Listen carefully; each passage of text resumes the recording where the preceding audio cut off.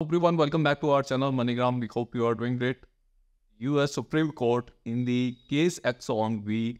that federal district courts have the authority to consider constitutional challenges to administrative proceedings before agencies issue a final ruling.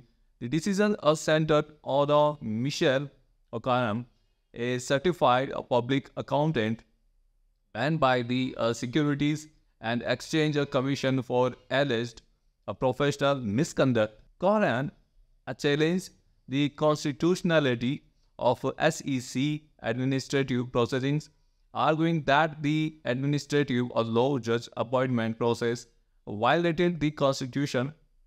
The Supreme Court decision clarified that a statutory review scheme for the SEC and the Federal Trade Commission do not eliminate district courts' jurisdiction over a constitutional claims related to agency proceedings. The ruling emphasized that a petitioner need not exhaust administrative appeal before challenging the constitutionality of ongoing proceeding. Justice Kagan, writing the majority opinions, highlighted the thunder basin of factors to determine jurisdiction, while Justice Thomas expressed a concern about administrative agencies' authority over private rights.